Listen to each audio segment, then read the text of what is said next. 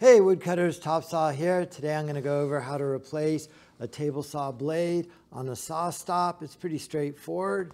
And then just how to guarantee that break is gapped correctly, how a sharp blade should cut and how a dull blade does cut and why you would change the blade. So let's go ahead and get started. So to start with right here, you can see all of this burning on my old blade right here. We actually didn't run anything through it, but it's I think a student got it bound and there's a lot of pitch on it and the burning of the pitch, and it's just kind of gooped up, including the teeth as well.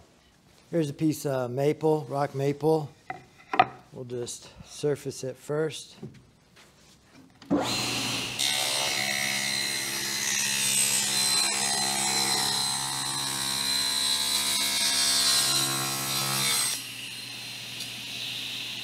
You can see that clearly burnt. You can see on that maple, even with a nice clean push, it's still burning. So I'm going to replace the blade now. Very, very important before you replace the blade, you want to turn it off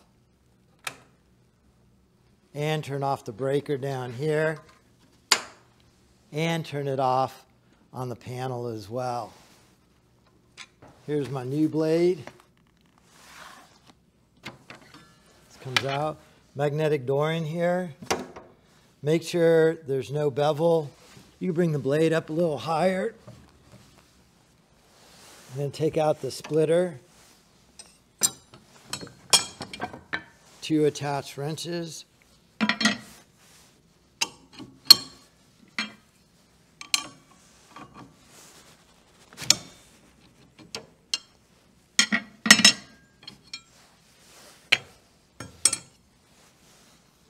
Turn the vac off so you don't drop the nut down the central vac system. These are compression washers. They're designed so under pressure they flex a little bit, and that's what stops the blade from spinning on the arbor. The blade could be brought down to a shop and sharpened. You can just see how dirty it is. New Sawstop 10-inch professional saw blade, 60 teeth, carbide tip. These are really nice blades. Rotating towards me. Careful not to bang anything. Compression washer goes on.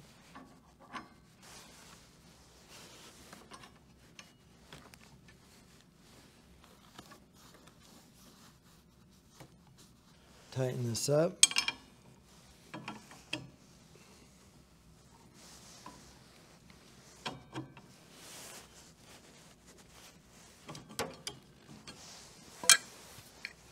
Then you want to use a nickel and use it as a feeler gauge and check between the blade and the clutch and make sure it's the right gap.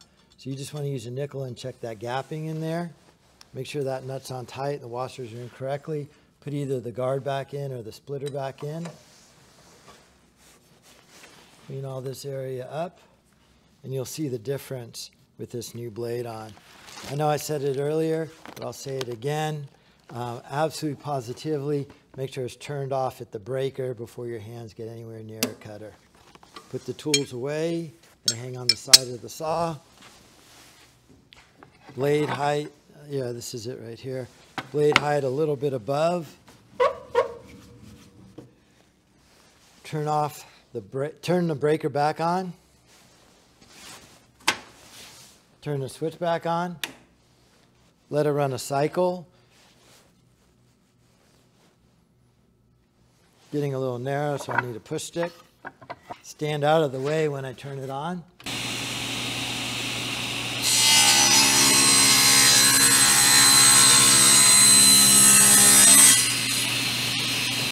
You can just see how clean it is.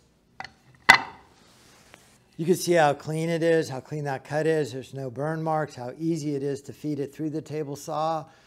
Safety has to be job number one. If you like this video, hit like. If you're new to the channel, think about subscribing. This channel is all things wood, from tree work to woodwork.